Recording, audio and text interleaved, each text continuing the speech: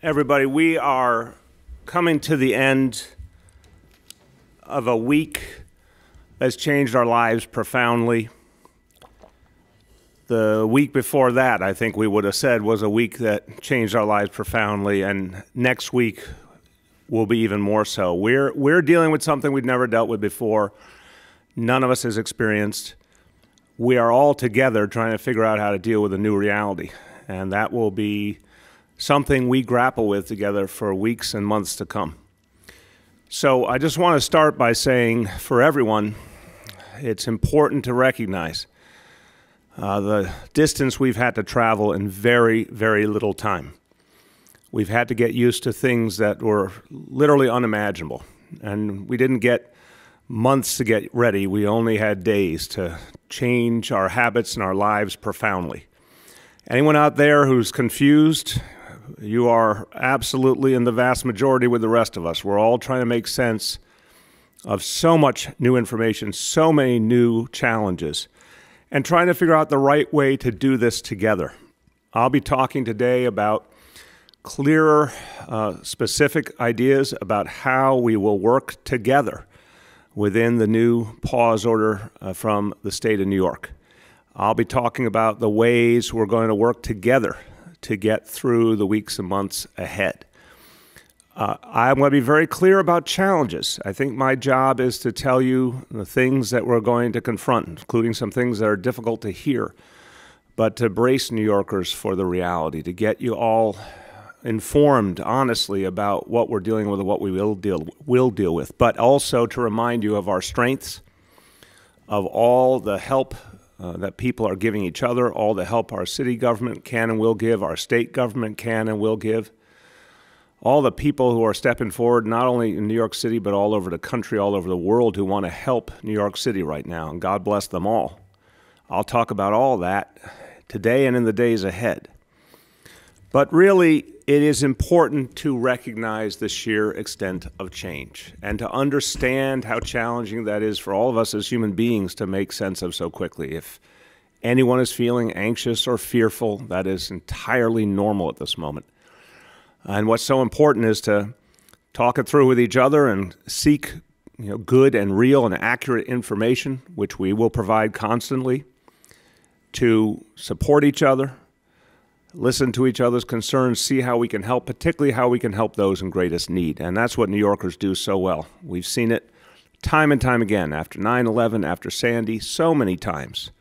When seniors needed help, folks with disabilities, folks who didn't have medicine, folks who couldn't get out of their apartment. Time and time again, everyday New Yorkers answered the call. And we're going to need that again. And we're going to be at this again for weeks and months. But I'll tell you something, I really believe that even though we are the epicenter of this crisis, and I want to be real honest about that, we are now in New York City the epicenter of this crisis in the United States of America. I am not happy to tell you that, and you're not happy to hear it. But I'll tell you something else. There is no place in the United States of America, no place on earth, where there are stronger, tougher, more resilient people, where there is more spirit and compassion. This is the place where people can handle anything thrown at them. That's who New Yorkers are. That's who all of you are. And that gives me a lot of hope. And I've been real honest about the fact that I'm not satisfied by our nation's response to this crisis. I don't feel that there's been anywhere near the response that any place in this nation deserves, especially our nation's largest city with 8.6 million people on the front line. But at the same time as I'm deeply concerned and troubled and angry and frustrated at the lack of federal response, I am inspired by the response right here in New York City from everyday New Yorkers, from our public servants, from all the people who protect us and keep us healthy. So many good people who are stepping up. And I'm inspired because I believe if there's one place on earth that has the ingenuity and the creativity and the sense of entrepreneurship to find a way to overcome this crisis with our own resources, that's right here. Now, I want to be 100% clear. That doesn't let the federal government off the hook in the least. I couldn't be angrier at the lack of response. I've been very plain about that. But you know what? If we're going to be left to fend for ourselves in New York City and New York State, well, I can at least say there are no people on earth who are more creative and more able to create something out of even the most tough circumstances. No one's better than New Yorkers. We're going to find a way to do things we've never done before. And I've likened this situation to war many times because it is. That's just the reality, and we've only begun down this very difficult path. But I already see New Yorkers doing extraordinary things. I already see people volunteering to find the supplies we need, to build the equipment we need, to make things happen, even when previously we would have thought it impossible. Isn't that the history of New York City in a nutshell? People making things happen even though they were told it was impossible. That is the story of New York and New Yorkers. So we will do it again in our time, right here, right now. Let me turn to some specific updates and information I want to share with everyone. And I want to take a moment to really commend the people who are doing exceptional work right now, helping us all. Of course, our healthcare workers, God bless them. They have such a tough job at this moment, but they are showing up with energy and passion, protecting the lives of so many people. Our first responders, who we need them every day, every year, and we need them even more now, and they are at their posts doing their job brilliantly. Our transit workers, we're depending on them to make sure that everyone else we need gets where they need to go. And thank you to all the transit workers for what you're doing. And then there's a lot of even more unsung heroes who really deserve notice at this moment. You know what? Maybe in the normal course of life, you don't stop to think about the man or woman who works in the grocery store or the pharmacy, the postal worker who brings you every day things you depend on, and you're going to depend on even more now. All the delivery workers, whether they're in the public sector or the private sector, the men and women who deliver food and are now working at so many food establishments that are going through a tough time, but a lot of them are continuing to operate so they can help all of us. All those folks are answering the call in their own way. I want to thank all of you. We need all of you. And you don't get the praise you deserve normally, and you should get a whole lot of praise now because all of you are helping to keep this city running, keep it together, and ensuring that people who need help the most are getting it. So thank you from the bottom of my heart. I want to note, and I want to ask everyone, if you see, this is a time, I say it a lot, that, remember to thank people who do so much for us. This coming week, we're going to be dealing with a whole different reality. We've never been under this kind of order to pause our lives, change our ways. It's going to take getting used to it. It's going to take adjustments. There'll be some trial and error for sure, but let's thank the people who are helping us, helping to make it work. If you see a first responder, a police officer, a firefighter, a EMT, thank them. Thank the transit workers. Thank the healthcare workers. Thank those educators who are going to be at those enrichment centers, taking care of the children of those essential workers. And like I said, the postal worker on your block, the person who delivers a pizza to you, anybody you come across who's out there making it happen, please give them some extra gratitude because they deserve it. Each day, I have a very unfortunate obligation to tell you the overall situation in terms of the number of cases. I remind you, every case is a human being and a family, and the numbers, again, continue to be staggering. Confirmed New York City cases at this moment, this is based on information from 10 a.m. today, 9,654 cases, an unbelievable number. We couldn't even imagine such a number just a week ago. We are on the verge right now of 10,000 cases in this city. We essentially at this point, and this has been a trend over recent days, we represent shockingly, about a third of the cases in the entire United States of America, and about 2/3 of the cases in the state of New York, or even more. We'll constantly keep you updated, but I want people to just for a moment reflect on that fact. This is a crisis affecting our whole state, our whole nation, but it's a crisis affecting New York City far more than any place else, just by the numbers. 1/3 of the cases in the entire nation right here. We have lost 63 people to coronavirus in just a matter of weeks. We're going to constantly update you what we see within these facts to help people understand this disease better. And I remind you, it's a disease that literally no expert on earth fully understands, but we're trying to constantly confirm our understanding and update people. But here is a fact that's important. As of this moment in New York City, and this information will be published in more detail shortly, there have been, in the age group from birth to 44 years old, so New Yorkers from the first moments of life up to 44 years old, within that group there have been no deaths. And that is a very important fact, confirming a lot of what we understood previously about this virus. The breakdown by borough. Brooklyn is 2,857 cases. Queens, 2,715. Manhattan, 2,072. The Bronx, 1,411. And Staten Island, 593. Another very important point, and again, information will be updated constantly and made public when we can. But we've talked a lot, and I reflected a few days ago about a conversation I had with Dr. Anthony Fauci, who is the leading national expert in this crisis and who we all are turning to for important information. He's also a proud son of Brooklyn, proud son of New York City.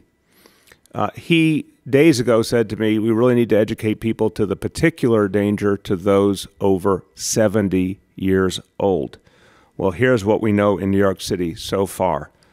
35% of our hospitalizations related to coronavirus have been for New Yorkers who are over 70. 35%, over a third.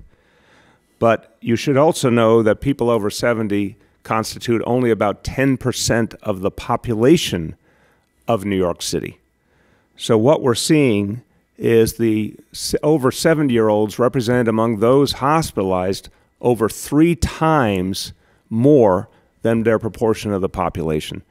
That really reminds us that that's the particular thing we need to focus on. Folks who are much older, and particularly if they have those pre-existing conditions we've talked about so much.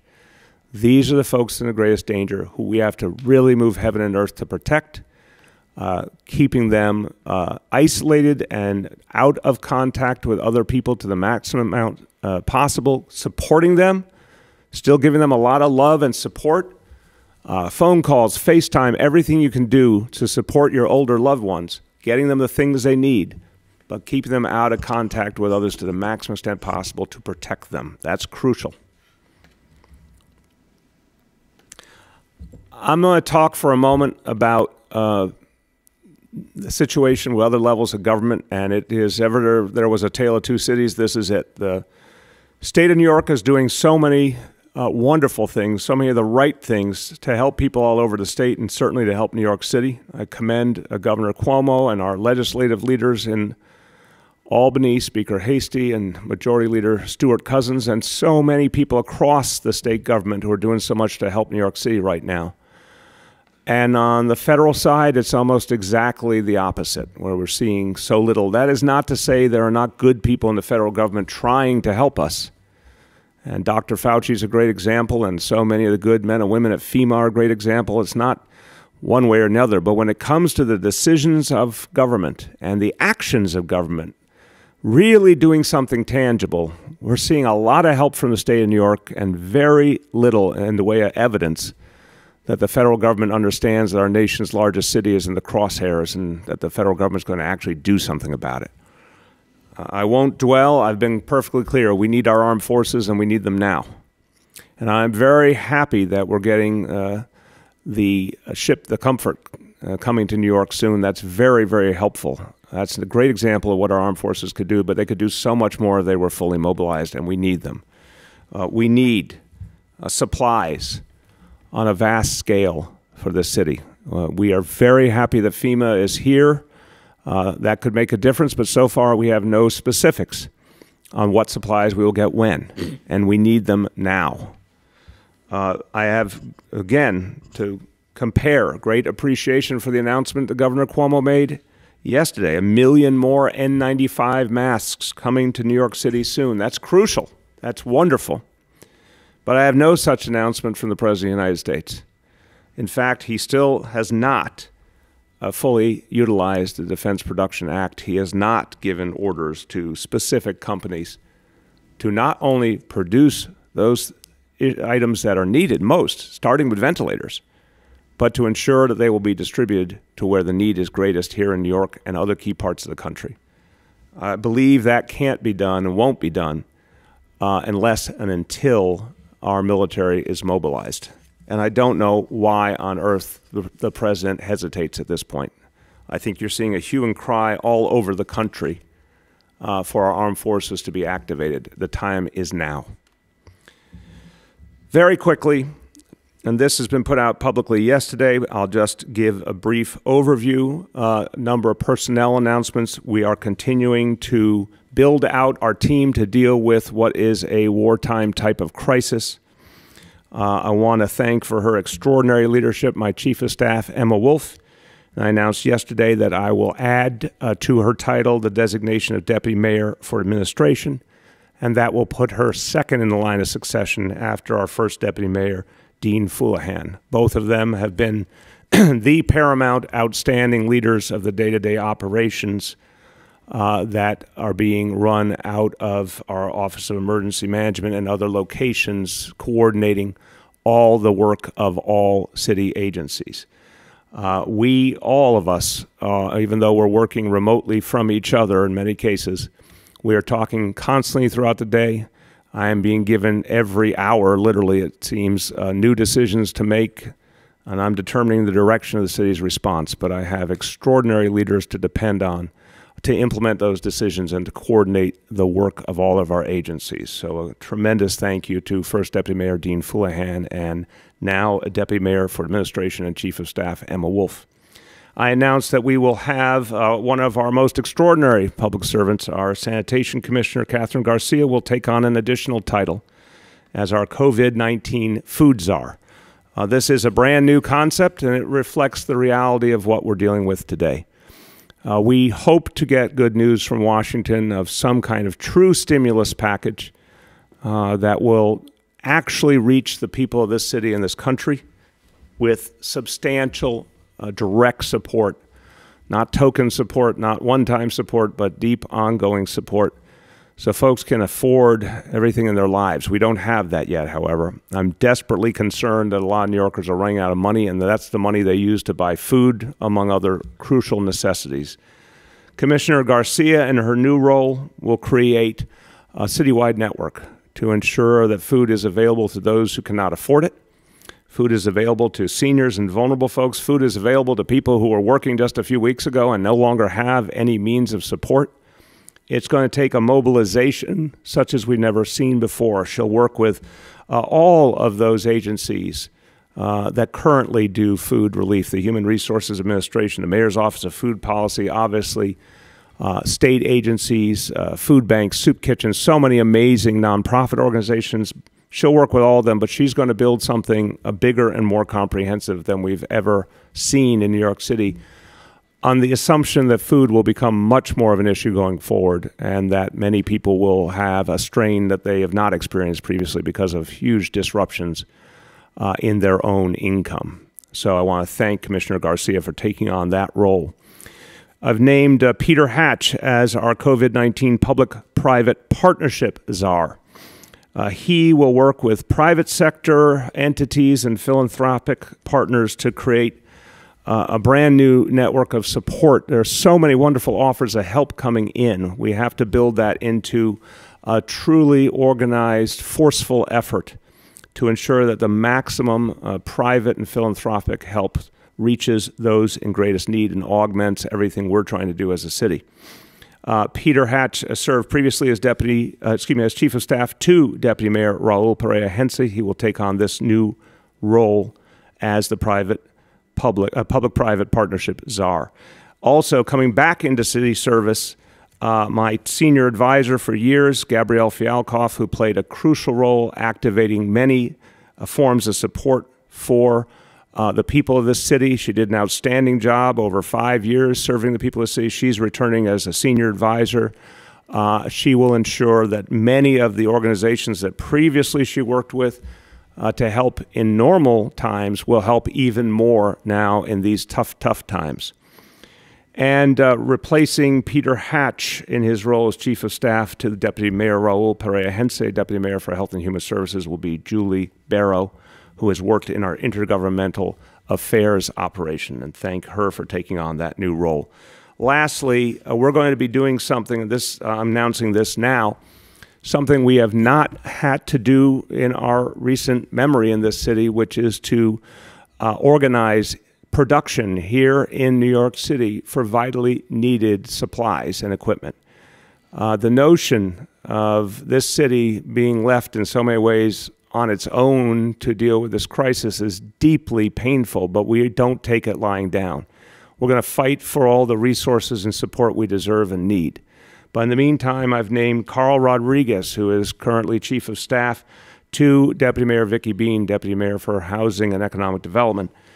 Carl will additionally take on a role running our production capacity group. This will be leaders from different city agencies working with the private sector to determine to the maximum extent possible, quickly, tangibly, how we will produce ventilators right here in New York City, surgical masks, hospital surgical gowns, anything and everything that we need. This is in no way letting the federal government off the hook.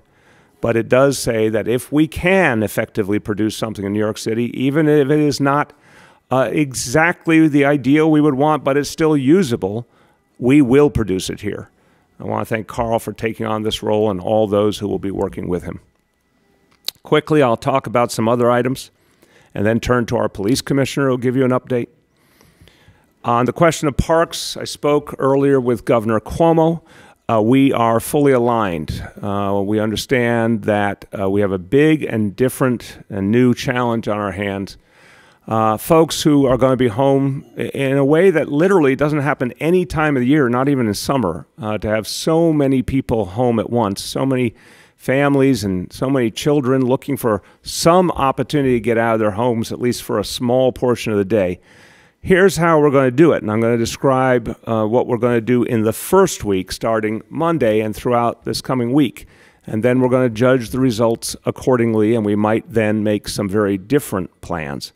And again, one of the things I want to emphasize, every single day instructions can change based on new circumstances because we are dealing with something that we've never dealt with before. We're going to always try and give you clear and consistent information.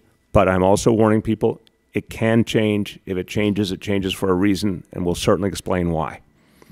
So on the parks, we understand that under the governor's pause order, which I entirely agree with, we need to ensure that if people want a little exercise in their day, that they can do that the right way. It is absolutely normal and human to want to get outside, get a little bit of exercise. But I remind you, the pause is all about social distancing. It is all about protecting ourselves and our families and each other. When we say you can go out for some exercise, we are not saying you can linger. We're not saying you can make a day of it. We're saying go out, get a minimum amount of exercise, get what you need, and then get back indoors. Same with grocery shopping. Go get what you need, get back inside.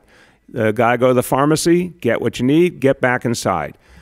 We will be enforcing this, but with understanding for the challenges that people are facing, for how new this is. And I'll talk about it, and then Commissioner Shea will talk about it. We'll enforce through education. We'll enforce through warnings. We'll enforce with having real conversations with people to help them understand what's going on. We're not going to be draconian. We're going to give people a chance to get used to this. But I guarantee you we will enforce this new reality. And I think the vast majority of New Yorkers will understand quickly and will act accordingly. So, folks will go to their parks. That's normal. You want to get outside for a little bit. You want to get some exercise. You want to go for a run. Whatever it is, that's normal. You got to socially distance. You can't do it the way you used to. You can't play team sports at this point. It's going to be, unfortunately, quite a while before that's possible again. There's no more gatherings. There's no more events. There's no more big barbecues. All that is gone for now. It's not gone forever. It's gone certainly for weeks, probably for months. At some point, we'll be able to resume a more normal life. But for now, when you go to the park, you're going for your own exercise. Now, you might say, well, wait a minute. What if it's a parent going with their child and they live under the same roof? Of course, if you're already living with someone under the same roof or a couple that lives together, let's be clear, that's a different reality. People who live under the same roof and are already exposed to each other all day long, and this is something the governor and I explicitly discussed, they already have a different reality, and they don't need to distance from each other because they're already in constant contact with each other. So if a mom goes to the playground with her child, obviously she's already in constant contact with that child. That's different than if that child came in contact with a child from another family, or that mom came in contact with a mom from a different family. That's the problem. Let's be clear. Within the family, under one roof, that's one thing. But families mixing, people connecting who are not under the same roof, that's where we're going to see a spread of this disease that we can't have. That's where the social distancing rules come into effect, 6 feet apart. And we all want to be social, but we just can't the way we were. So you can go to the park, but only for a limited period of time. Families can stay together, but don't mix with other families. If you're going on your own, stay on your own. Keep 6 feet apart from everyone else. Go, get your exercise, get home. In terms of playgrounds, this is a thorny issue, and I'm saying this as a parent. I used to take my kids to playgrounds around Prospect Park in Brooklyn constantly. I understand a lot about the culture of our playgrounds and the challenges that we deal with in normal times with all the kids who want to be on the playground. Here's what we're going to do for this next week. And I'm only saying this for this next week because we want to try it out. We're going to say to parents, look, here's the reality. If you're going to go on a playground, you have to take full responsibility for the situation. Full personal responsibility. Here are some of the realities. We cannot have overcrowding on a playground. If there are some people already on the playground, it's starting to get so you can't keep 6 feet away from people who are not part of your family, don't go on the playground. If our police, our parks enforcement officers, or other enforcement agents see a playground that's starting to fill up, they're going to clear it out. If you go to the playground, you need to keep your children away from children who are not part of your family. That's your responsibility. We will always do our best with city enforcement, but we can't be everywhere, obviously. You have to take responsibility. If you don't feel you can do it, don't go to the playground. Some parents have said, will the playgrounds be cleaned and sanitized? The answer, just a real blunt New York City answer, is no. They never have been. They can't be in this situation. It would take a Herculean effort every 5 minutes, literally, that we simply can't do. If your kids go to the playground, you might want them to not be on certain types of equipment or any type of equipment. You might say, I don't want to go to the playground. I just want my kids to run around in an open area. You parents have to make that decision. Well, what we're going to do is have playgrounds open to the maximum extent possible, monitored and enforced, but parents have to make their own choices for this next week as to what they feel is appropriate. I'm trying to give you real, honest warnings. We'll put up signage. We'll constantly reiterate these rules, and we'll see how it goes for a week. If people are responsible about use of the playgrounds, and we believe it's a good outlet for kids who are only going to get a short period of exercise each day, we'll keep them open. If we feel that they're not being handled properly, if we feel that people are taking advantage in the wrong way of the situation or not paying attention to the rules, or it's creating something that's just not supportable, we'll have to, at that point, strongly consider shutting them down. It's not something I want to do. I really don't want to do that. I'm saying that as a parent. So we're going to see how this week goes. And we have agreement with the state of New York that is the approach we'll take. Tomorrow, I'm going to provide the state with a written plan delineating what I've just told you in broad stroke, and we'll work with the state each step of the way going forward to determine how best to handle the real sensitive reality of our parks and playgrounds. But again, NYPD is going to be out there. If they see anything that looks like even the beginning of a gathering, they're going to say break it up. They're going to say you got to get your quick exercise individually and get home. The message couldn't be clearer.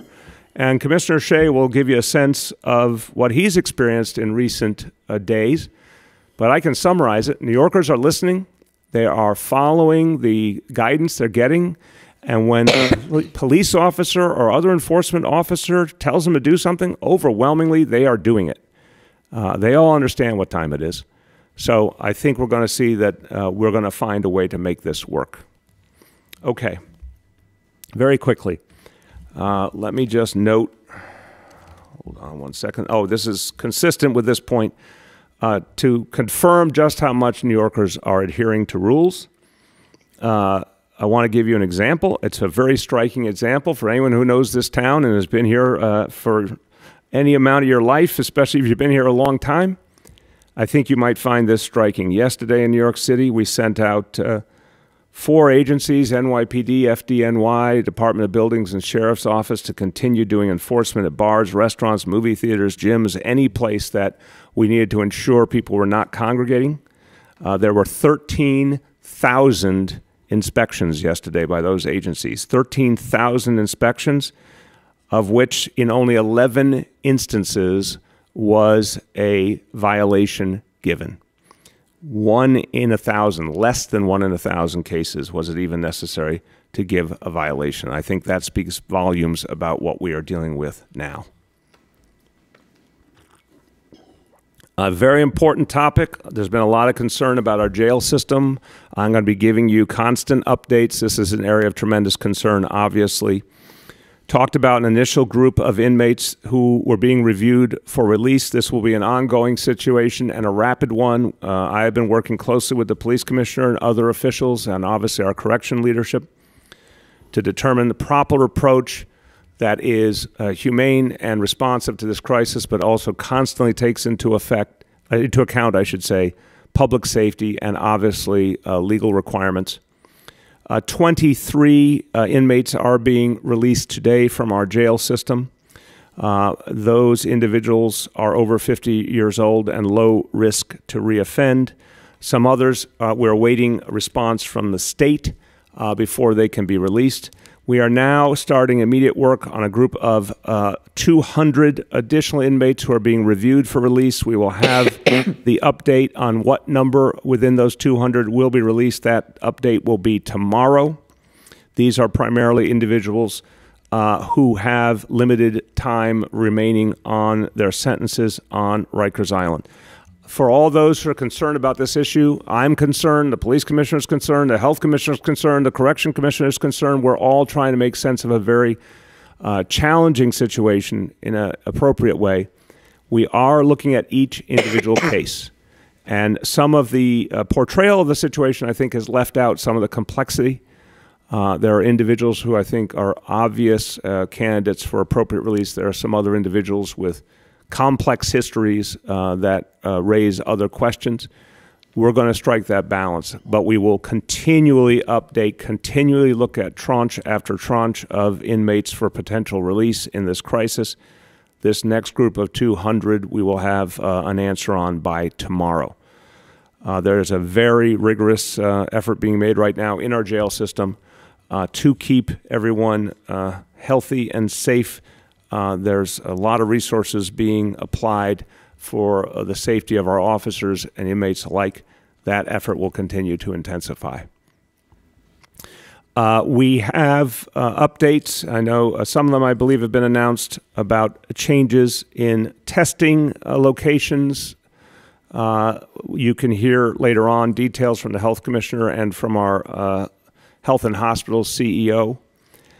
There's been a closure of the site at Jacoby. We'll explain that when we get to Q&A. Everything is being done specifically related to prioritization. That means ensuring that we get to those individual patients in greatest need, and we do everything we can to use our testing capacity, ease the burden on emergency rooms. Testing has been fully focused on priority needs, structural needs to keep our health system going, to reach those in greatest danger. It will be tightly organized according to that principle, and we can get into detail in the Q&A. Few other points quickly. For our healthcare workers, these are the people, there's so many heroes in this city, and there's so many people we're depending on. I think we can all agree there is no group of New Yorkers we are depending on more right now than our doctors, our nurses, our lab techs. Every human being who works in our healthcare system is precious right now. These folks are doing heroic work. They're working exceedingly long hours. They are putting themselves at risk. We must support them in every way we can. A small but helpful thing we can do right now, in light of the profound changes in this city, the fact that so much of this city is not operating the way it normally does, and the idea of commuting has been fundamentally changed, and so many parts of our city are not seeing the kind of traffic, et cetera, that we're used to. We're going to do something temporarily in this crisis and grant parking permits to healthcare workers who we need to serve this city in this crisis. So there'll be a process to determine who qualifies, and we will begin with 10,000 permits for these heroic workers that we will start to distribute as early as tomorrow. Related to how people get around, there's an excellent question in the last day or two on what is essential in terms of how people deal with this crisis. And the question that was asked to me is, if car repair, mechanic shops, automotive shops are being kept open, shouldn't bike repair shops be kept open? I thought it was a very good question. We in the city have compared notes with the state, and we have agreement that, yes, bike repair shops are essential at this time of crisis because more and more people are depending on their bicycles. So, yes, we will instruct that bike repair shops will be treated as essential, and if they are open, all of our enforcement agents will know to respect that and allow them to keep doing their work that we all need. Finally, before I give you a few words in Spanish, just to say, I don't think anyone will be surprised to know that since we're in a crisis, we really have to be careful for everything we need, everything that's a basic need, and nothing is more basic when it comes to protecting people's health care than ensuring that there is a blood supply to serve all New Yorkers. Right now, our blood supply is sufficient, but a lot of the blood drives that happen throughout the year, particularly based in companies that we appreciate deeply, a lot of those have been canceled because the companies have had to shut down. Giving blood is essential, so we need New Yorkers to step forward. Go to any New York Blood Center site in the city. If you are going to give blood, everyone will know that that is an essential activity. Again, you go, you participate, every one of us says thank you, and then get back home, as with everything else. If you are ready and willing and able to give blood, please call 800-933-2566. Again, 800-933-2566, or go to www.nybc.org, nybc.org. Everyone, I've heard from so many New Yorkers who want to do something, who are looking to be helpful and are frustrated by this crisis and want to help. Here is a way that anyone who qualifies can help, so we really, really appreciate that. In Spanish, comenzando esta noche, solo los negocios esenciales estarán abiertos en la ciudad de Nueva York. Les insistimos a todos, quédense en casa, a menos que tenga que salir por razón esencial, y protejan a los más vulnerables. Los meses que vienen van a ser difíciles, pero vamos a superar esta crisis, como siempre lo hacen los neoyorquinos. With that, I want to turn to our police commissioner, Want to thank you, Commissioner, and all the men and women of the NYPD for absolutely outstanding work in this crisis. And I know together we're going to be figuring out how to do some new things. But I know you are up to the task, as are the men and women who serve under your command. Commissioner Dermot Shea. Thank you, Mr. Mayor. As the mayor said, it's been an interesting couple of weeks here, but I can tell you definitively that the men and women of the New York City Police Department, as well as all the other city agencies, certainly the healthcare workers across the board, are rising to the challenge. And it's at a time like this when, quite frankly, you see the best in people come out. And we're seeing it day in and day out. The traditional crime that we put on the shoulders of the men and women of the New York City Police Department has not been forgotten. But there is so much more that they've picked up in the last couple of weeks. Just most recently, in the last couple of days, we've begun surveying over 500 large supermarkets in New York City. Just yesterday, in the last 24 hours, between pharmacies and supermarkets, over 1,600 visits by the men and women of the New York City Police Department, and literally no issues. A couple discussions about overcrowding, but overall very well. In the last 24 hours, over 5,500 bars and restaurants. And that's the story that you're continuing to see, cooperation by New Yorkers. 2 arrests out of 5,500, and that, I believe, is 1 incident in Queens. So by and large, we are seeing cooperation. We're seeing New Yorkers rise to the challenge throughout the city in all 5 boroughs. You're seeing tasks picked up by the men and women of the police department in reaching out to elderly people that may not be serviced by traditional means, and working with elected officials, working with community partners, getting them food. So I can tell you that I couldn't be more proud of what I've seen. To the parks, the mayor mentioned the parks, and in the last couple days, it's an interesting dynamic now as we get through this time where we've been all stressed, I think, and all pent up inside, and we are like no other city in the world. In a city of over 8 million people, a vertical city. And you saw yesterday people getting out, exercising, which is a good thing. I can tell you that I hit in the last 48 hours, the East River Park, the West Side Highway. I personally saw Riverside Park, Central Park. Over 99% of what I saw is what you hope to see. New Yorkers coming out, parents with kids, responsibly, getting the exercise that the mayor talked about. No, I did not see organized sports. The biggest thing I saw was a 2-on-2 pickup game. And I can tell you that the men and women now of the New York City Police Department are getting more and more involved in this, as the mayor said. I made calls yesterday with some of the borough and bureau commanders of the NYPD to just reinforce that messaging piece of this. We're all in this together. Reinforce that positive message. As much as you want to get out, there's a responsible way to do it. And that's what we all need to hear and take part in. So you'll expect to see police officers throughout the 5 boroughs, whether it's on a bicycle, probably on some scooters and some marked police cars, driving slowly through the parks and just broadcasting and speaking to people about that message. Enjoy, how you doing? Get your exercise, and then politely get out of here. And I say that tongue in cheek. We are all in this together, and it was heartwarming, I'm sure, to see. Mr. Mayor, you touched on it. People that are behind closed doors all day, every day. That's not really what we're worried about when they're walking. A husband and wife holding hands in the park, taking a walk with their dog. That's not really what we're worried about. They're together in the apartment anyway, but it's the large groups. I heard from some elected officials yesterday and throughout the city working on this.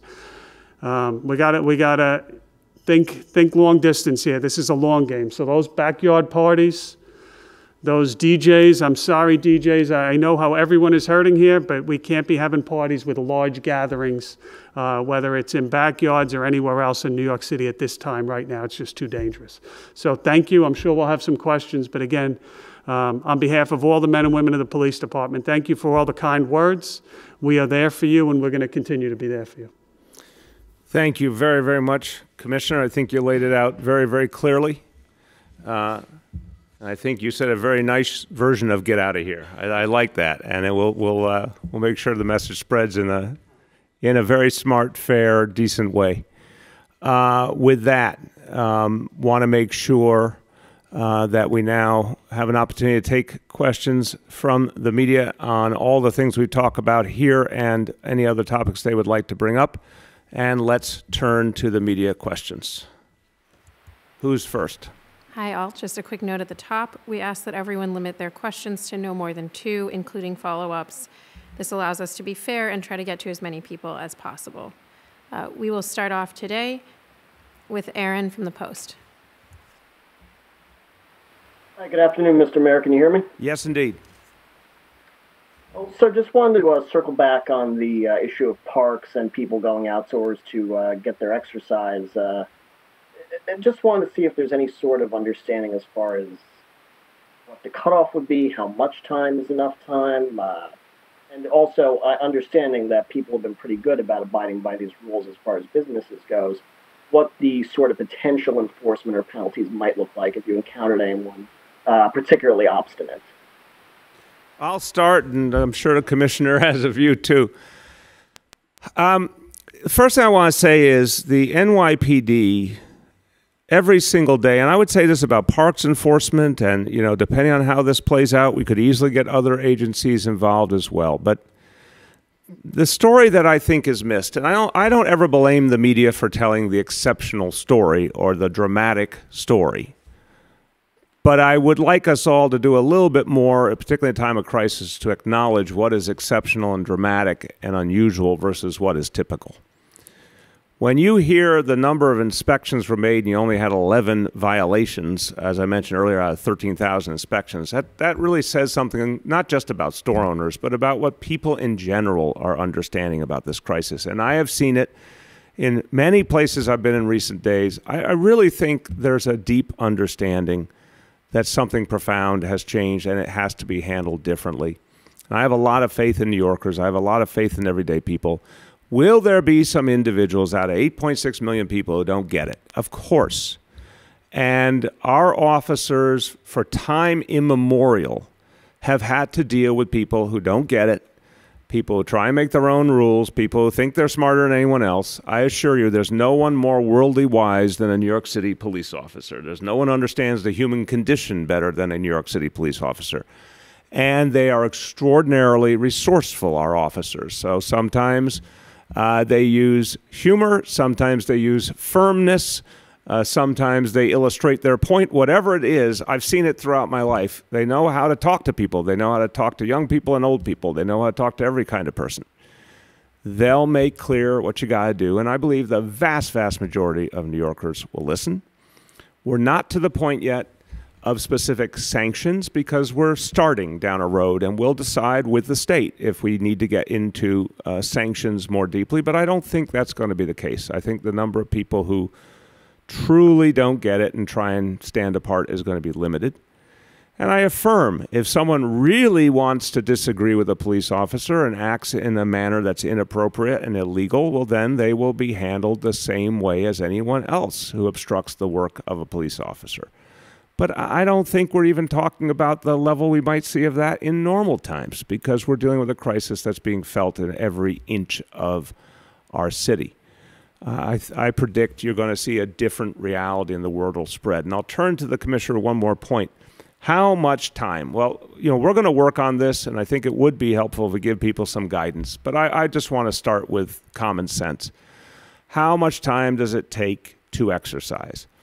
Folks who go for a jog in the morning know how long they go for a jog. People go for a bike ride know how long their bike ride is. People go for a walk know how long their walk is. You know what? If you're exercising now and you have a basic thing you do, for a lot of people I'd say it's a half hour, 45 minutes, something like that. Go get in your exercise and get home. Or go do your exercise, go to the store, get home. The point is maximize the get home part. Get only the most basic exercise. Understand you need to walk your dog, and then get home. Your kids, understand you have young kids that are going crazy inside. You need to get them outside for a while. Get them outside for a while. As soon as you get them through a little bit of, working off their steam, get them back home. So we'll give some guidelines, but this is also about personal responsibility. This is about common sense, which is what the vast majority of New Yorkers have.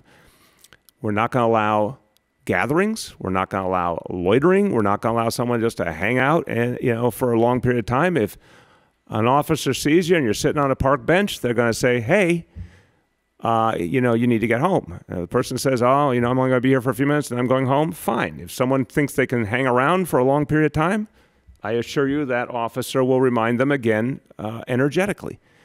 But people just have to get it. We have to help ourselves and each other by taking seriously, you know, just what you need, nothing more, and get home. Commissioner. As I hear this discussion, I'm thinking, and I laugh at the reputation that we have as New Yorkers of running around, running from one location to the other, bumping past each other, probably like no other city.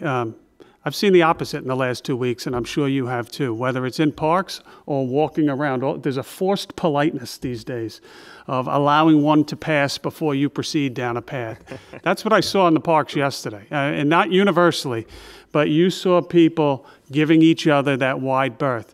In 2 weeks, we've learned to distance, whether it may not always be 6 feet, it may be 3 to 4 feet, but you're seeing this all over. And I saw it yesterday in every park that I visited. Not universally, some issues. We will double down on the education piece. And this, I'll tell you, on a personal level, this hurts. The last thing you want to do is tell kids that are doing everything we want them to ordinarily, but not under these extreme circumstances, get out of a park. But we have to, we'll continue to educate. And again, I think the message here is you can find 3 or 10 or whatever it is messages on Twitter. I was out there myself and saw it firsthand.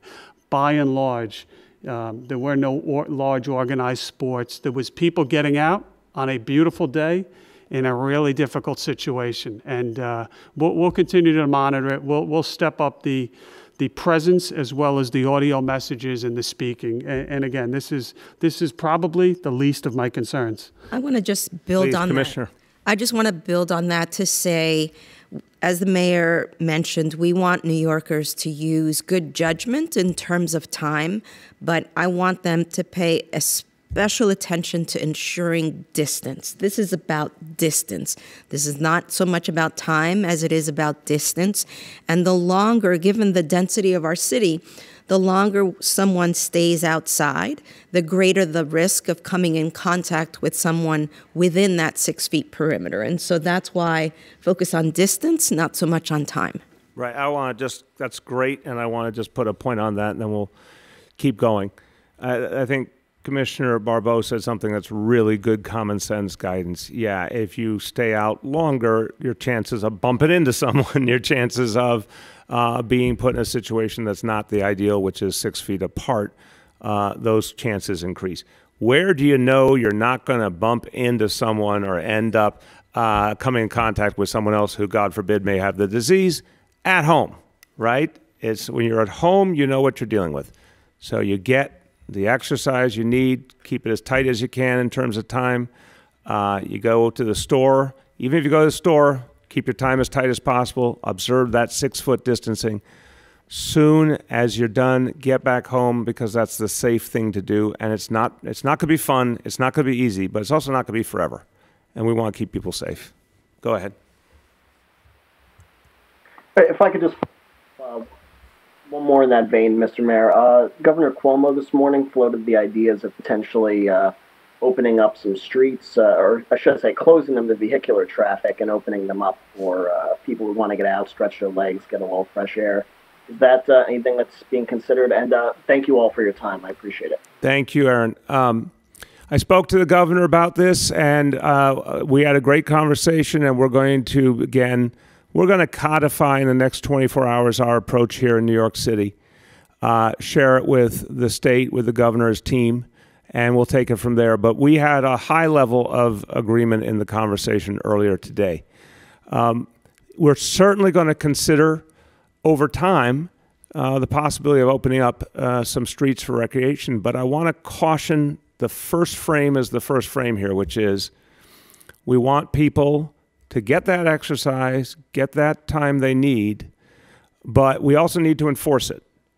And our ability to enforce directly correlates to knowing where we need to put our focus, our energy, and our officers. We know where that is right now in terms of our parks and playgrounds because right now the NYPD patrols those areas, the Parks Enforcement patrols those areas. that is something that we can focus on, have a strategy for, and do the right way. If we're going to expand, we're going to expand very purposefully. If we're going to look to have a street that's opened up for recreation, we're going to do that very smartly and carefully because we have to attach enforcement to it. It cannot be, oh, we're just going to close off some streets and leave it be. If we do that, I guarantee you what will happen is a whole lot of people start to congregate. And again, because we're humans, we're social, it's natural, and people won't remember, and they'll fall into. I see it all the time in the last few days. People start to reach out their hand to shake hands or start to want to hug someone they know, and they stop themselves, almost without exception. I find that sort of sudden stop.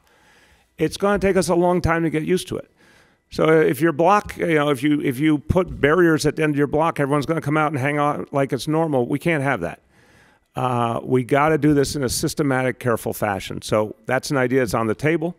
What I would say is think of it this way. We're going to start with the parks and playgrounds we have that we know how to patrol, determine over the coming days if we need to expand that, and if so, how. But most importantly, how do we enforce it?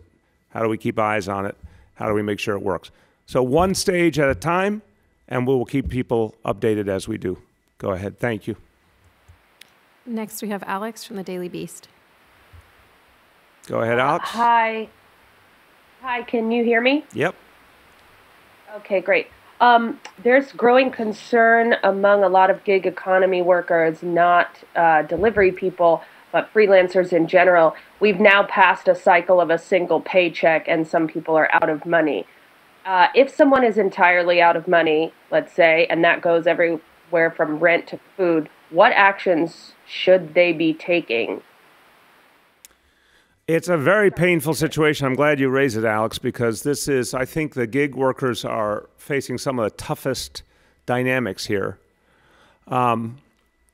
Obviously, it depends on each individual. Anyone who, everyone's different. Everyone's a different situation. Anyone who does have the opportunity to apply for unemployment insurance obviously should. But we also know that system's overloaded. I'm not belittling that fact. We are hoping and praying that the Congress acts very quickly on a stimulus that is direct money into the pockets of working people, including gig economy workers. Obviously, there have been some other actions taken, which I'm happy about, including by the federal government, like limiting student loan repayments and actions that have been taken by the city and state to ward off evictions. All of those things help. But we're going to have to do a lot more. And again, the place where we need help the most is the federal government, because the city is, really struggling right now to cover needs with what we have and with our own resources and our revenue that's clearly declining rapidly. So I think it is that stimulus bill. And then it's the things we're going to try and do. That God forbid there's a gig worker who, as you said, hasn't gotten that paycheck, is starting to struggle to find food. That's exactly why Catherine Garcia has been named to this new position, to create a food network, a food distribution network to help people who, honestly, maybe a few weeks ago, never in a million years would have thought of needing food and government support like that, but now they will. So at least with no evictions at this moment, hopefully people can pay the rent on time, but if they can't, they won't be evicted right now. And we're looking to find other ways to provide support and relief to ensure that people don't have money or are not forced to pay rent that they just can't afford. Hopefully we can ensure there's a steady supply of food, and that will at least get us a fair amount along the way. And I remind people in terms of health care, there's going to be people who won't be able to afford medicine. We're going to try and work on that issue too, but anyone who really is dealing with a serious health care issue, thank God for our public hospitals and clinics that will always back people up, regardless of ability to pay. Thank you. And one more question. It's being reported right now that 2 dorms of 45 people incarcerated at Rikers are refusing to leave their dorms for work duties and meals in protest. And I'm just curious, is there a way that you guys could be possibly like speeding up the release and relief of certain prisoners in our jail system? Yeah, we are absolutely going to move very fast now. We had to work through some legal issues that were complex, issues, as I said, involving DAs and the state. We have a clearer template. We were working on this literally past midnight. I was here in City Hall after midnight, still on conference calls with people working this through because this stuff is very complex. But I am confident now that we have the ability to figure out what that right number is. I don't know the number yet. I want to be real with you and honest with you. And there's some people who clearly we are not going to feel comfortable releasing. But we will steadily increase the number to the point that we believe is appropriate. I cannot confirm the report that you just gave. I've heard that, but I have not heard it in a confirmed manner, so we will get that information clarified. But suffice it to say, over the next few days, those who can be released to the maximum extent possible, we're going to try and do that over the next few days. Go ahead. Next up, we've got Amanda from Politico. Go ahead, Amanda. Amanda? Can you hear me okay? Yep. Hi, how are you? Good. I have a question for you and Dr. Katz. I was hoping you could circle back to the Jacoby. Yes, Dr. Katz is not in the room, but through the miracle of technology, I think he can hear us. Dr. Katz, can you hear us? Dr. Katz. Paging Dr. Katz. He's on. Is there Dr. House? He's on? He just can't respond to me. Is that right? But he's talking on the line?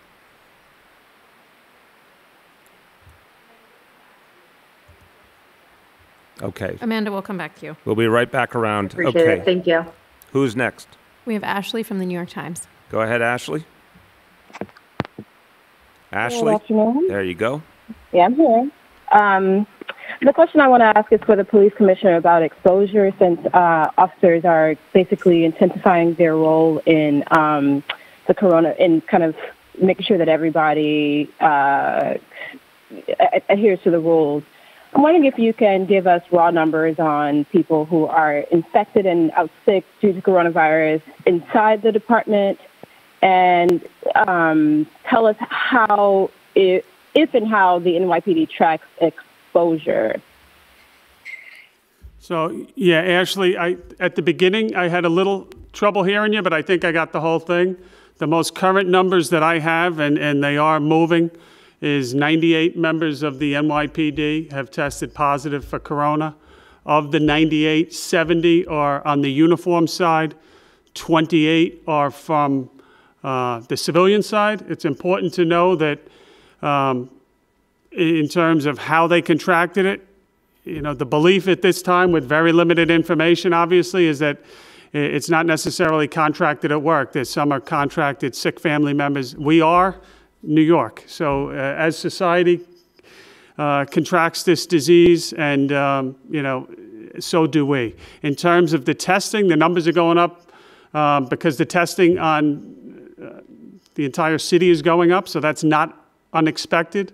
In terms of sick rate, I'll stay away from exact numbers, but I can tell you that our normal, if you have a normal sick rate, and we do, for the department, it's approaching about double that rate, and we saw the numbers start to go up when this really took hold, roughly March 17th. I could tell you that we are still what I would consider in very good shape in terms of resources, but we plan for it literally every day. If I told you how many phone conferences I had in the last 24 hours, I'd be lying, because Terry Monahan is sick of hearing from me, Rodney Harrison, the entire executive staff. Let's be clear. Terry Monahan is not sick. He's just sick of hearing from me. Yes, that's good. So we are not at the point where we're close to going to 12-hour tours. What we are doing, though, is planning for all eventualities and moving people from units that are less important right now to, be ready for any and all eventualities. So I think that we are in a good place still, and the planning is literally ongoing hour by hour. The other thing before Ashley follows on, I just want to say is, again, as we've heard from Dr. Barbeau, a typical younger, and this is, again, most PD officers, younger person, Healthy. 20s, 30s, 40s, healthy person, their experience with this disease will be something like 7 to 10 days, and it will not be a fun 7 to 10 days, but at the end of that 7 to 10 days, they will be right back in uniform, right back at their post. So this is a number that goes up, but we'll have an element that starts to go right back down from that original group that got sick. A lot of them will come back online. We'll be going through this for weeks and months. I don't want any misimpression that a person who contracts coronavirus is, not coming back to work. They are coming back to work in the vast majority of cases, and soon. And we got to keep that in our calculations and in our planning. And obviously, we're very happy that most people are going to have a mild experience. Yeah, I could tell you, Ashley, and if I miss one point, I'll circle back to you at the end. I could tell you that we've had people come back to work that had been put on quarantine, and I am really looking forward to when those people that are out sick with this virus come back to work for the obvious reasons. But I think, again, we're in good shape. Of the now 98, I think there's 3 that remain hospitalized, and that's including one that was discharged today, so that brings it to 3, and that's with pneumonia-like symptoms. I think I mentioned that the other day. So the vast majority, 95 of 98, are recovering at home. But for those officers who've had contacts with the public, is the NYPD tracking that, and are you telling members of the public that they've had contact with an officer who has now been confirmed to have COVID? You're talking post? Once the officer tests positive, are you going back and telling members of the public who they've interacted with in the course of doing their job that they have interacted with them? Do you have numbers on that? No, I don't, and we'll take a look at that with legal. Obviously, you run into some HIPAA issues and things of that nature. I go beyond it, and I'll pass to the Commissioner. I think we are at such an advanced stage in this crisis, but for a very particular situation where we thought, where our health people thought it was important to do that follow-through. I think the honest truth, Ashley, is we're in a new reality here where that generally is not going to be doable, nor is it necessarily going to make much sense. And I think the Commissioner is going to follow this on because of the sheer spread that we're experiencing overall. Right. As I've been saying for the past couple of days, which feels like the past couple of weeks, we do have widespread community transmission. So that means that it's very likely that a large number of people are already exposed, and there is no real way to track down back to the point source. The other thing I want to just emphasize is that even though we are learning more and more about how this virus is transmitted, we still don't think that just casual contact, passing someone in the street, is going to infect folks, right? We're asking people to remain 6 feet apart because that's the general distance that a good, healthy, strong cough or sneeze has to get from one person to the other. And so I just want to remind us of the basics. And it's not just passing someone in the street. It's not even limited contact. It goes back to those basics. And so while the tendency may be to want to let everybody know who it is that they may have contacts with, that may have had contact with yet another contact, that kind of becomes irrelevant when we've got widespread community transmission. And that's why I have been so, dare I say, militant about having New Yorkers stay indoors. Amen. Okay, who's up? Dr. Katz's issues have been resolved. Dr. Katz, can you hear us? Yeah, sorry, I could hear you always, but I had a technical problem. All right. Thanks so much for the question. With Jacoby, we switched... Wait, is Amanda, hold on, is Amanda back on the line? I'm sorry, Dr. Katz. Is Amanda back? Yes. Okay. Yes? Amanda, we changed the method of testing from more of a walk-by or drive-by model at Jacoby. It will reopen tomorrow to relieve the emergency department, which is consistent with what the mayor says, that we need to focus our testing on those people who are most sick and help to decompress the emergency rooms where people are coming with mild symptoms. We need to focus our attention on those people who are sickest. Dr. Katz, I'm hoping you're feeling okay and getting some sleep. Is this transition going to happen across all health and hospitals facilities, or are we starting at Jacoby only? Thank you, Amanda. All of our hospitals will have a tent outside as a way to decompress our emergency rooms. Several of them already have it. I visited the tent that was at Elmhurst and the tent that was already at Lincoln. Jacoby had the other model, and that's changing to the tent outside of the emergency room for this week coming. Okay, great. Thank you very much. Thank you. Thank you. We have Craig from the Post. How are you today? The unions have been calling for additional testing for fire, EMS, and NYPD. I was wondering, since these are the guys on the front line, they're going and they're getting people out of parks. Is there going to be any plan to maybe do expedited testing for them if they're concerned that they have coronavirus, since they're out in the streets? I'll start, and my colleagues will join in. Again, the entire testing system is based on the priority needs. There's a priority given, of course, to protecting our healthcare workers and our first responders, but that's done still according to the healthcare priorities overall. If someone is young and healthy and has symptoms, there's many, many cases where they're just going to ride it out and they're going to be well and they're going to come back.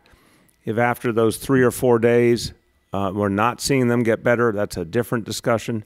But it's about a priority structure that we have to remember that the testing has to be there to protect the people in greatest danger. You want to speak to that, Commissioner? Certainly. I think to the extent that they fall into the prioritization categories of being over 50, having one of the chronic underlying illnesses, being sick, not getting better, and having their doctor determine that knowing the test status is going to change the course of therapy, then of course we would want to test them. But the basic message of if you're sick, stay home for at least 7 days since your symptom onset, or 3 days after your fever has gone away, whichever is longer, will continue to apply. Okay. Who's next? Next, we have Katie. Hi, can you hear me? Sorry. Who is it? Mayor, can you hear me, Mayor? Yep. Go ahead, Katie. How you doing? I'm great. How are you? I'm calling to ask if the city's discussed if there might be any changes to property taxes, which are due in April. At this point, and we'll obviously be looking at everything, Katie, but we are in a really tough situation right now in this city, and I need to be very plain with New Yorkers about this.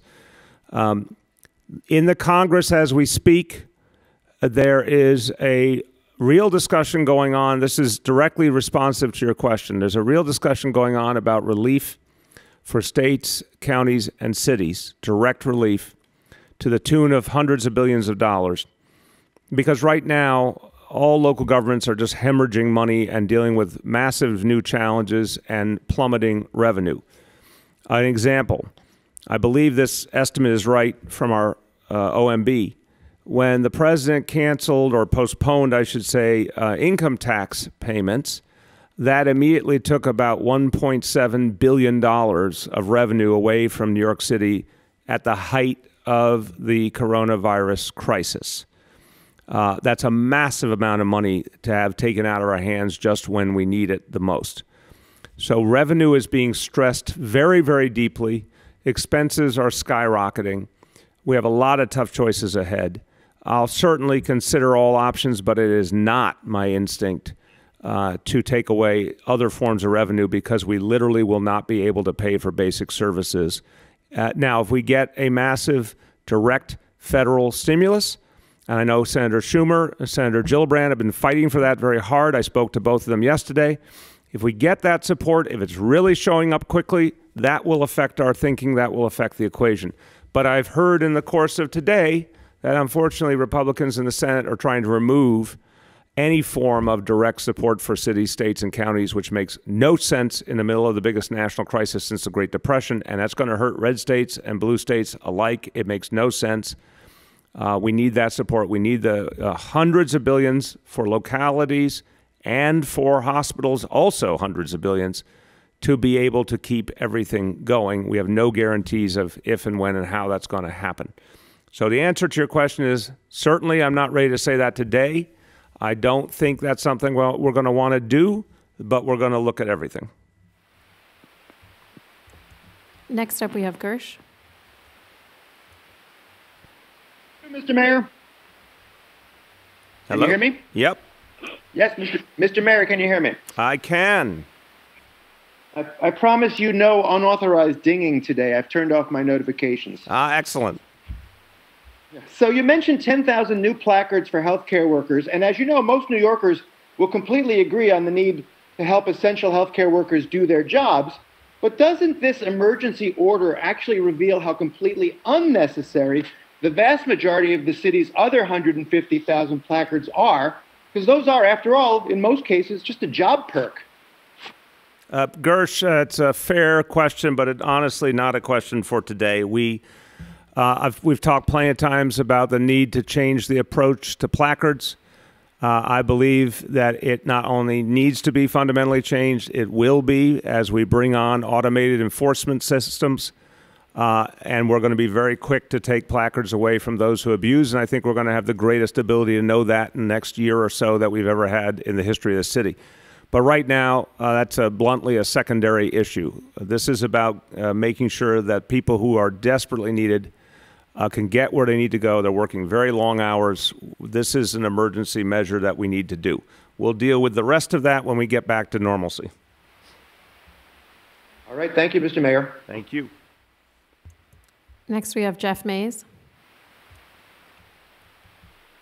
Everyone's well.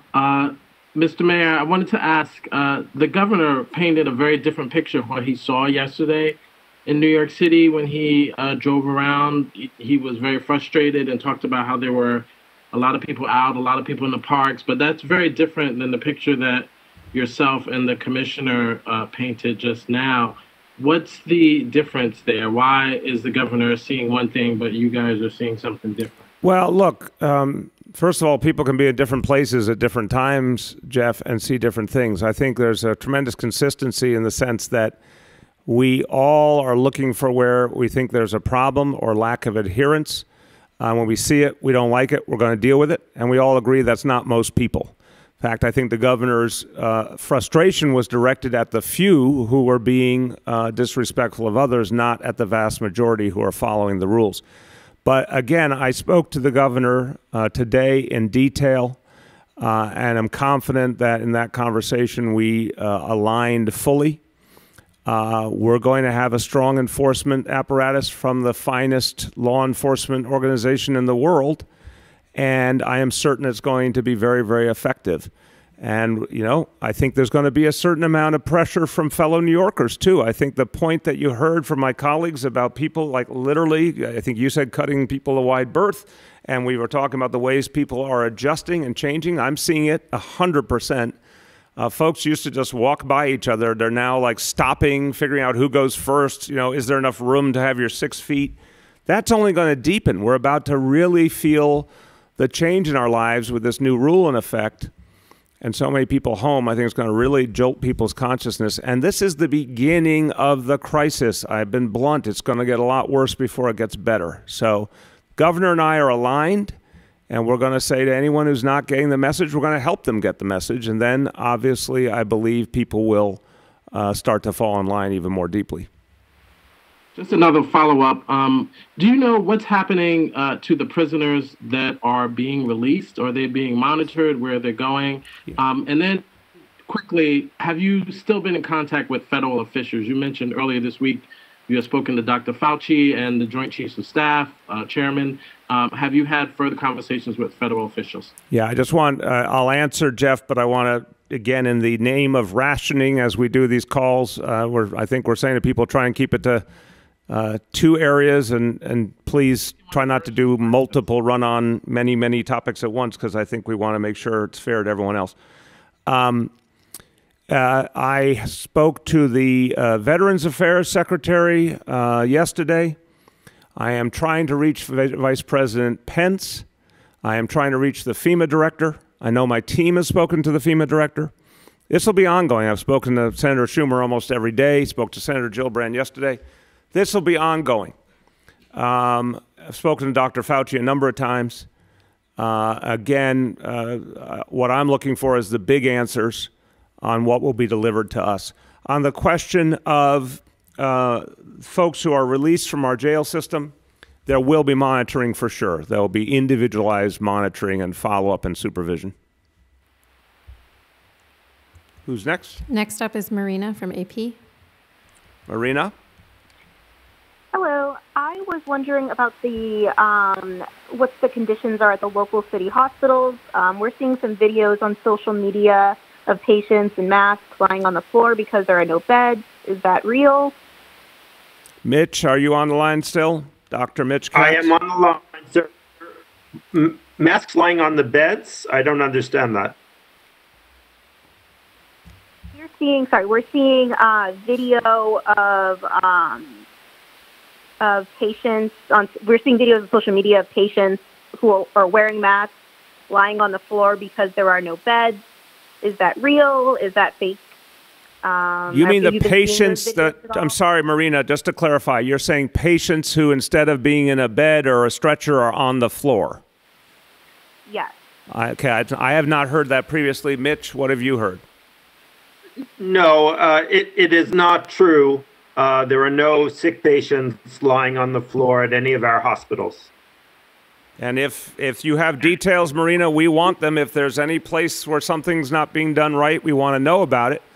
There's definitely some real stress now on our public hospitals. I've been very blunt about the fact that the next 10 days are going to get harder and harder, and we desperately need resupply. But we welcome from our colleagues in the media, if you have a specific situation, which might mean, honestly, there's something wrong at a particular place, a particular moment that needs to be addressed by management, please get us those specifics, even if you want to do it confidentially, so we can follow up and help people. And are you aware of any nursing homes or who are experiencing any sort of a high number of cases like the retirement community on Long Island? Are there any plans to test everyone who's working or a resident of a nursing home?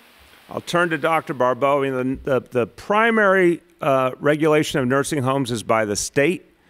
And obviously, there's a lot of division of labor going on right now with so much to do. But Dr. Barbeau does try and stay in regular touch with the state health commissioner, Dr. Zucker. On this question, are you hearing about any particular areas of concern with the city nursing homes? So we are in close coordination with the state, excuse me, close coordination with the state on nursing homes. And prior to the start of this, the upscale in this outbreak, we had actually sent out a number of surgical masks to the nursing homes in anticipation of increasing cases. And to my knowledge, there aren't any ongoing outbreaks. But again, things are moving very quickly. They're always in flux. And my staff and the state staff are working closely to ensure that we are especially vigilant with nursing homes, long-term care facilities. The governor has restricted access to those facilities, again, trying to minimize the number of individuals who may show up to them who are symptomatic. Next, we have Mark Morales from CNN. Hey, guys. How you doing? Good. How you doing? Good, good. So I had a couple of questions. The first was, in regards to the testing centers in Manhattan, why were they canceled, and what's the status of what FEMA is doing? So let's see. That I want to make sure we're getting the right person on this one. We're not talking about health and hospitals. You're talking about the work that we're now going to be doing with FEMA for testing. Is that right? Right, right, and the location that was going to be there in Manhattan. Right, so I think that Deanne Criswell, I believe, is on the line, our Emergency Management Commissioner. Deanne, do you want to speak to, and Deanne, I want to remind everyone, served, she's done many things in her life, firefighter, Air Force officer, but also served at FEMA. So she's quite familiar with how to coordinate with them. Deanne, can you speak to that situation? Yes, I absolutely can. So FEMA did provide some testing equipment and personal protective equipment, and we were originally going to set up 5 separate drive-through sites. Right now, in an effort to utilize the limited resources that we have while still expanding the city's overall testing capacity, we are going to be co-locating these testing sites now with our health and hospitals locations so we can maximize their use in those locations while making the best use of some of the personal protective equipment that is in really limited supply. Yeah, and Mark, I want to emphasize it's so painful to think of the greatest city in the world with the greatest healthcare organizations, the greatest professionals on earth. I mean, we are so blessed, but if you don't have equipment and you don't have supplies, it's a whole different ballgame. And we all know that when we really needed the testing, when it could have been absolutely strategically crucial, we didn't have it. And now we're at a point where we have to treat testing on a priority basis, given this massive community spread. But even that has to now be thought about in terms of the supplies and the equipment needed even just to keep the testing going as much as we want, because the first obligation is to save human lives. And when we're having to wonder, are there going to be enough masks, for example, for medical personnel, first responders, for everyone who's at the front line saving lives, it gets more and more complex by the day, the considerations that all of our healthcare and emergency management professionals are making. With no guarantees of resupply and supplies dwindling constantly. I said originally, I thought the thing we needed to worry about was the first or second week of April. I unfortunately can't say that anymore. Right now, even getting through the month of March is getting harder. Certainly, we expect tremendous difficulties in the first week of April if we don't get resupplied. So everything is changing by the day in our calculations, and it all comes down to if we don't start to change that supply situation, if we don't get the help we deserve, we're going to have to make even more challenging decisions. The other question I had was in regards to Rikers. It's about those 2 dormitories, about the inmates who were inside who are not going outside of their dormitories, and I think they're refusing meals. What's being done about that? What are the conditions there? And can you give more specifics as to the monitoring process of inmates when they're going to be released? We'll get you more on the monitoring. We are obviously creating this approach as we go along, but it's based on some of the other work that we do with supervised release, so we'll get you details on that. In terms of the situation on Rikers, we again don't have confirmation of the specifics, so don't want to comment until we do have confirmation. Our job is to protect everyone. There's a lot of extraordinary professionals who provide correctional health on Rikers and other facilities. Obviously, our corrections officers who protect everyone. And we look, the one positive X factor here is compared to 6 years ago, we literally have half the population in our jail system we had 6 years ago. We used to be around 11,000 plus, and now we're between 5,000 and 5,500. And we do think we'll be in a position very soon to start acting on hundreds of releases. But this is being created very, very urgently, and also in a way we've never had to do before. And so there's a lot being worked through. We'll have more to say on all of that, in the coming hours as we have more detail. Next, we have Rosa. Who is it? Rosa from the city. Thank you. Hi, Mr. Mayor. How you doing? Good. Good. So I'm hearing from construction workers who don't understand why they're still building luxury condos and offices. They're cramming into an elevator to go up 50 stories to work on a luxury condo right now. And they want to know why the DOB is not shutting down sites, including sites with reported positive cases. Why should construction on these sites, these kind of sites, be continuing? Why aren't you instructing DOB to shut down building on sites like that? Rosa, we are working within the parameters of the state emergency order.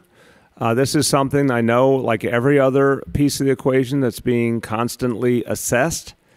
and I care about the safety of those construction workers, and I want to be very clear. If any construction worker is sick, they should stay home. If anyone gets sick on the job, they need to get immediately home, or if it's something urgent, of course, to care. But right now, the state guidance, and this is true in California to the best of my understanding, it was certainly true in San Francisco, but the guidance was to continue that work because it is outdoors, because clearly any part of the economy can still allow people to have a livelihood. That's so important as we see so many other people losing their livelihood. And because a lot of what is constructed obviously is crucial to our future. You and I would agree that luxury condos are not the priority in this city, but there's a lot of other things being worked on that are important because we will come out of this crisis and we will be playing the long game, as Commissioner Shea said. So as I understand it, that is the state guidance at this moment, and I believe it is the same in California. But it's something we're going to monitor all the time. And if there's specific sites we don't think are safe for specific reasons, we always retain the right to act on those. If there's any particular site you know of, we want to understand that so we can do follow-up inspections right away. Yeah, I do, and I've passed them on to DOB. But just to follow up, I understand that the state does not make any differentiation between essential construction that, it supports infrastructure and things that are, like I've referred to, the offices, the condos, I've talked to people who are outfitting corporate offices right now, like that are totally empty, the insides of them. I mean, do you personally think that there should be some differentiation here? Rosa, I want whatever's going to keep people safe, and I'm also concerned simultaneously, obviously, that anyone who can keep making a living within the parameters of the state pause order, that is still has value. So I am moved by your question to say we need to look at any individual situation that might need to be treated differently, and I certainly think it's a very important conversation for us to have with the state about whether we want to think about differentiation by type of construction. But I'm not offering personal opinions in the middle of a crisis. I'm hearing your question. I think it's a fair question. Best way for us to handle this is to have a real conversation with the state and get us all aligned on how we want to handle this for this coming week. But Rose, I'll say to you and all your colleagues, any rule, any approach could change by the week, by the day, depending on changing conditions. Next, we have Shant from the Daily News. Yeah, thanks for taking my question, Mayor. I just wanted to go back to the possibility of closing some streets to vehicular traffic. Are there any details under consideration at this time, like the number of blocks or which parts of the city would be involved, that you can share at this time? I think some people, I believe Speaker Johnson's one of them, have said, look at the model from the Summer Streets program and, consider that as an option. I think that's a helpful example of something to look at. But I want to emphasize, Sean, we are not acting yet on that.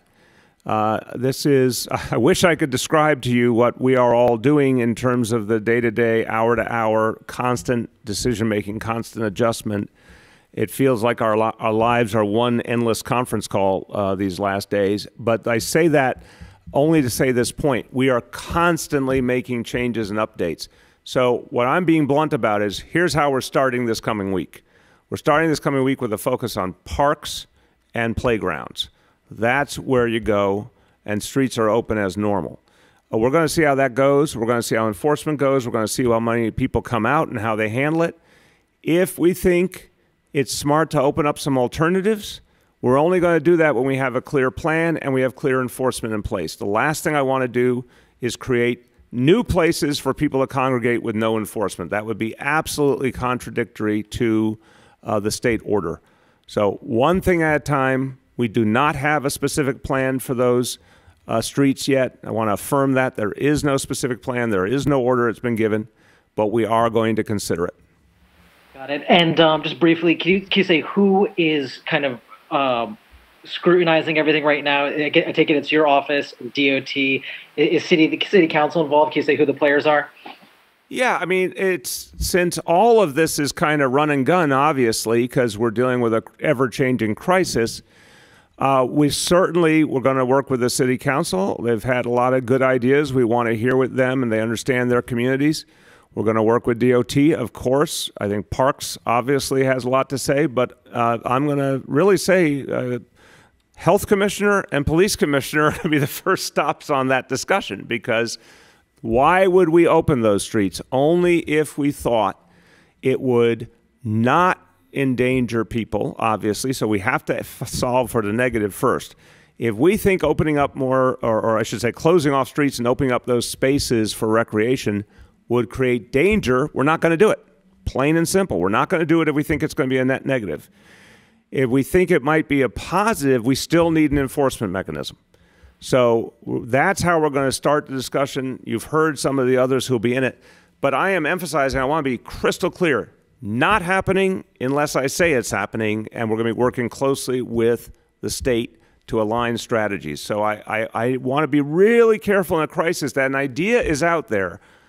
If an idea is out there that I think is absolutely unworkable, I'll say, period, we're not doing that. Or we're not doing that, in the foreseeable future. If an idea is a good and interesting idea like this one, I'll say we're going to consider it. But I don't want people turning "we'll consider it" into, oh, this is definitely going to happen, because a lot of stuff's not going to happen in this kind of environment. Or we may like an idea, but may turn out to be not workable, where we have really sharp health and safety imperatives that we have to meet. So definitely will be considered. Stay tuned, but not happening now. Next up, we have Shayna from the Washington Post. Hi. So recognizing that the strategy is to provide tests on a priority basis, has there been thought to testing frontline city workers, NYPD, FDNY, also, I guess, private EMS, who are non-symptomatic, with the idea that you could take them out of circulation and avoid spreading the virus throughout their ranks? I think, again, I suspect what the commissioner is about to say is community spread. And again, the whole reorientation we've had to go through with a changing reality with how pervasive this disease is becoming. But Commissioner Barbeau. Right, so the recommendation would be the same. We're not going to be testing asymptomatic individuals who are symptomatic. We want to make sure that they take themselves out of out of circulation as quickly as possible.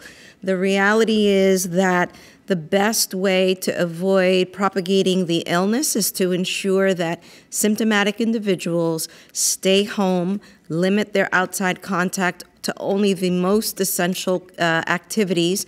If they have someone who can go out for them to get food, medicine, etc., that's the best thing.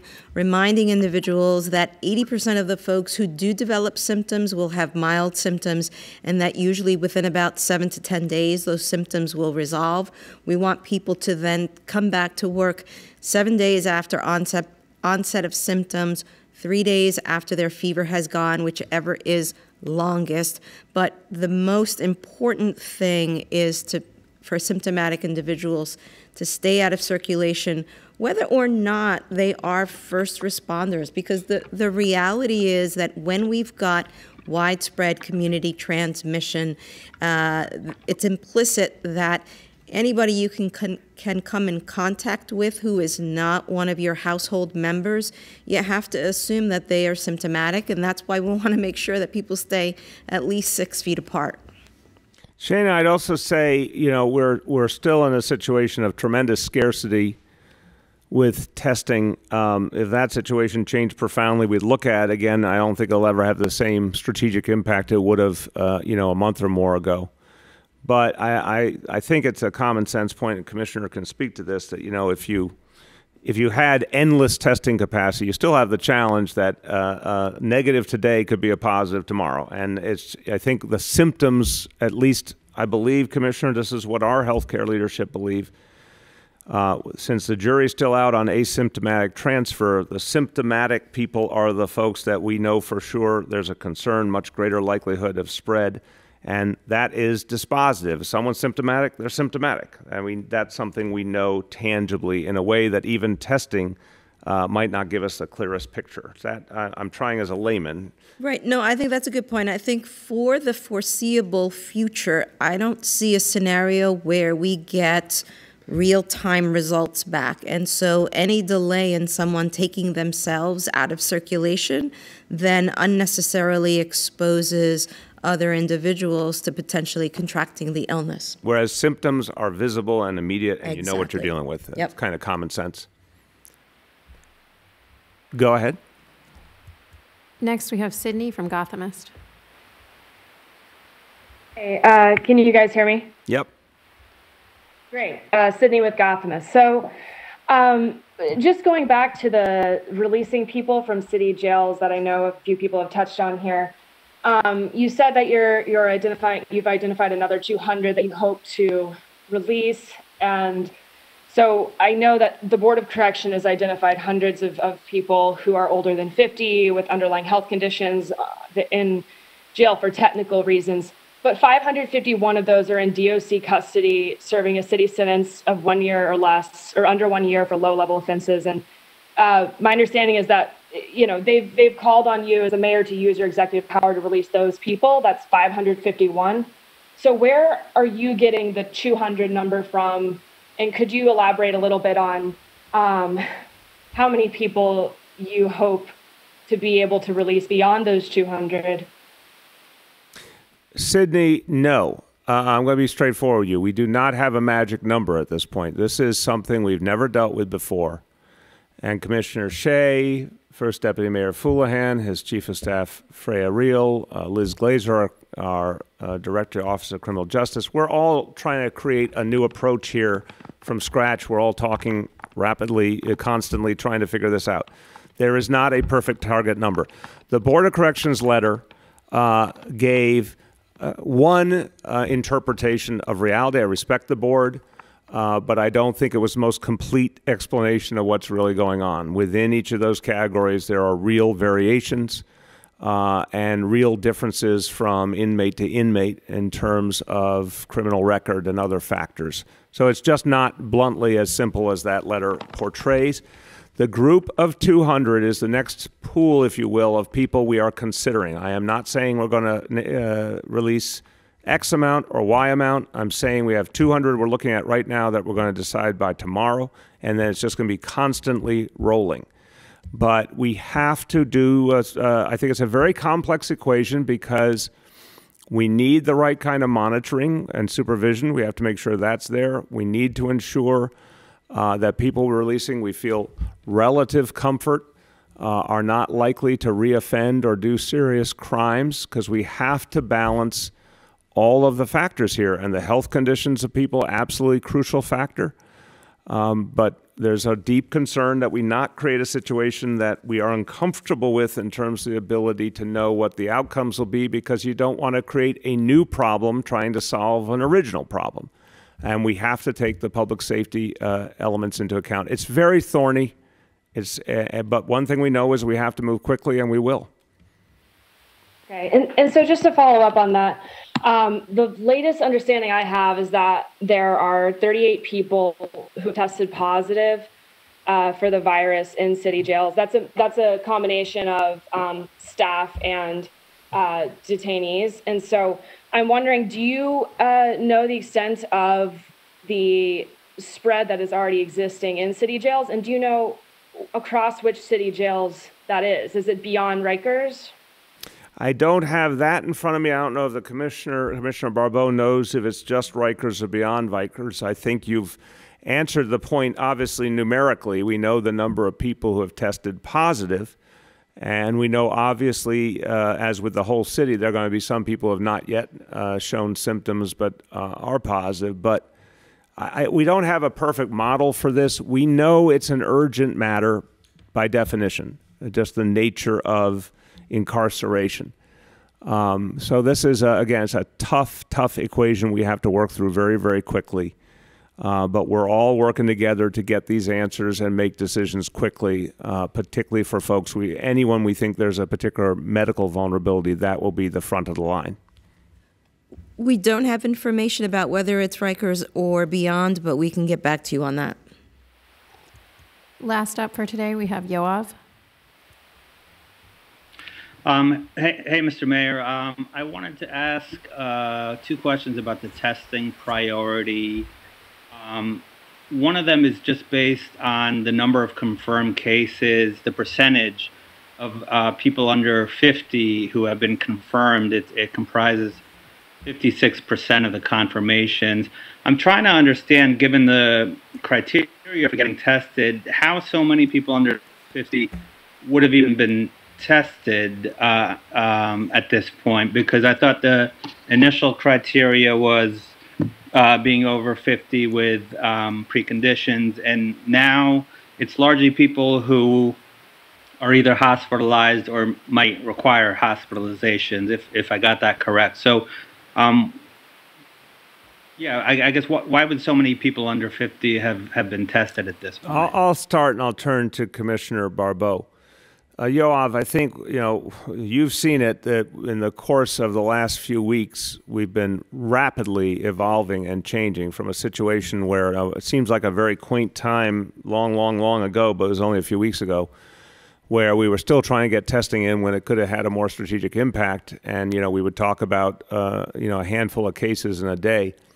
I think it's fair to say that the testing prioritization has changed radically over the last days in particular.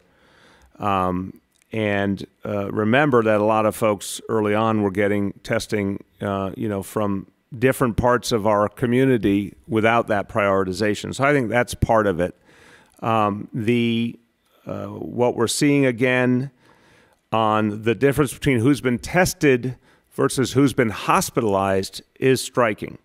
And obviously who is in most danger in terms of, preserving their lives.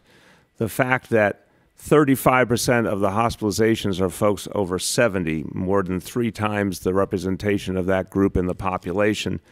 The fact that we've seen no deaths in people between 0 and, birth, I should say, and 44 years old. It keeps confirming that we need to shift as much of our focus as humanly possible to protecting folks who are older and have those pre-existing conditions. Now, I'll say it, and the commissioner will say it better than me. There are people under 50 with pre-existing conditions that we clearly are concerned about, and that's a group of people that obviously there are situations where they absolutely need to be tested. But I think the answer is that where we started, a few weeks ago versus where we are now, it's a much tighter prioritization now, and I think as you see testing levels going forward, they will follow that prioritization more and more. I think that's right, Mr. Mayor. We, through the course of the changing nature of this outbreak, have been adapting, if you will, to the changes that came down from the CDC in terms of testing recommendations. I think that there are a lot of people who in the early period were getting the message, get tested, get tested. We're trying to change not only provider behavior, but also New Yorker behavior, and having people feel comfortable with the fact that as we are in a greater proportion of people having COVID-19, meaning widespread community transmission, that the importance of being tested goes down ever more unless you are in one of those priority categories. And even though we've said, greater than 50 with those 5 pre-existing conditions, I think the reality is that there are many New Yorkers who may be less than 50 and have those chronic conditions. So I think what we're seeing is a shift in changing behavior between New Yorkers, providers, and the availability of testing. And so my hope is, and we're trying to put measures in place, that over time we will see an increase in testing of older individuals and a decrease in that younger age group. Though certainly it is up to provider discretion if they have patients they feel are not getting better. Because again, we don't want to completely discourage people from getting tested if indeed they are not getting better after 3 or 4 days of being home sick. Okay, thank you. And just along the same lines real quickly, there was a photo by my colleague, David Goodman, our colleague, I guess I should say, outside of Elmhurst Hospital of people waiting to get tested at the tent. And it looks like there's a good 50 to 80 people out there and standing in line.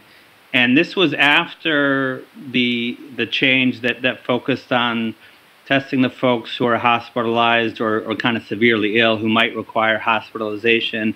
So I guess my question is, am I to assume that everyone out there, meets that criteria? And if so, I guess I'm just wondering if that is the best method to test people who might be severely ill. Yoav, let me jump in on that, and then Dr. Katz. It's a very good question. I don't, we're trying our damnedest to take an immense amount of information and make it clear, and sometimes I think we don't fill in the blanks as well as we need to, so I'm glad you raised this. But I think we've said it in press conferences, but not nailed it really as clearly as it needs to be. Priority people, that means, folks who were really worried about their fundamental health and their potential, obviously, of severe ramifications. That's not, generally speaking, folks who are younger and healthier, but folks who could easily end up hospitalized or, God forbid, even in danger for their lives. That's one of the priorities for testing. But the other thing that we've said over recent press conferences is to relieve pressure on emergency rooms appropriately, where people are coming in with specific situations that are worthy and need to be addressed, and we're trying not to let the emergency room be overloaded. We have the folks outside emergency rooms who are turning away folks who do not need to be there at all or diverting them to another location where they should be, but also the testing capacity to protect the emergency room's ability to serve people who need it most. So Mitch will speak to that, but I also want to note to Mitch and to everyone, even in a situation like that where we're trying to make sure we're serving people, if the wrong kind of lines develop, and this is something Dermot and I have spoken about, we understand there will be lines some places in New York City. If folks are waiting to go to a grocery store or pharmacy in some places or to get tested, lines need social distancing. We don't like lines at all. I think Dr. Barbeau does not like any kind of line, but if you have a legitimate line, we need social distancing in the line. And there may be times when PD, for example, says about something, we don't think this is a smart way to do this line, and we want people to go away and come back later. There's different ways we'll deal with it. But for that specific situation, let's presume our friends at Health and Hospitals would be very careful to do line management. Mitch Katz, please explain for that line why folks there are being tested and how that fits with keeping your emergency room going. Yes, sir. When we opened up the tent, we gave tremendous relief to the emergency department so that they could focus on the sickest patients. Those patients were previously coming forward. And of course, everyone has to be assessed because some people really do need to be emergency care. But the tent has allowed us to have them be mild illness to be assessed in a different place to not take up the emergency room time. I'll add that in that picture your colleague took, you'll notice that the people online are all wearing masks. And we give people who are standing on that line a mask in order to decrease the chance that they will cough or sneeze on anybody else. And of course, it's also much better for them to be online in the outside with the free air than sitting in a waiting room in a closed hospital. Well said, Dr. Katz. With that, thank you, everyone. I hope we were able to share a lot of helpful information, and we will see you tomorrow. Thank you, everyone.